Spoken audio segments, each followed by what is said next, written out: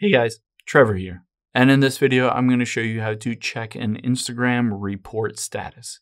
It's pretty quick and easy, so let's jump right in. Now let's open up the Instagram app here, and on any post, I can tap the three dots at the top, right? And tap on report. And report this post or reel or story for anything I want. I can also do that for accounts. Now, to check on that status of reports for other people, as well as for yourself, other people reporting you, you can tap on the profile icon at the bottom right.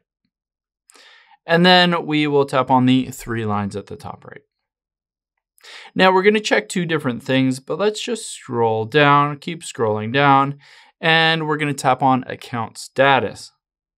This will show if you have any removed content or features that are unavailable to you because of any kind of community guidelines. So you can tap on either one of these and see if it pops up with any issues. You can see for me, it just has a green check on both of them, so there aren't any issues, but if they are, you'll see them here.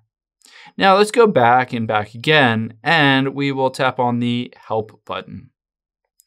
And then you can see here, account status here, Meta verified help center. And then at the very bottom is support requests. Let's tap on that. And you can see reports at the very top. You can see whether they're closed, whether they've been received, the exact date for them, and basically what the resolution was. And then you can tap on violations. These are violations against you. And again, you'll be able to see who violated or who reported your account as a violation and what the resolve or resolution was for that, and if you need to take any steps going forward.